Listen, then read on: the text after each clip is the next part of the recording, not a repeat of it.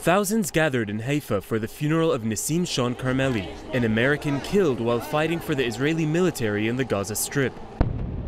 It has been a bloody 2 weeks in the region, and the calls for a truce are intensifying. A draft ceasefire resolution is circulating around the United Nations Security Council, and the US and Egypt are also part of a high-level push to stop the fighting between Israel and Hamas militants. Secretary of State John Kerry met with Egyptian President Abdel Fattah el-Sissi in Cairo as part of an effort to broker a ceasefire. It's also clear to me from each of the parties that I've met with that there is a framework available to end the violence.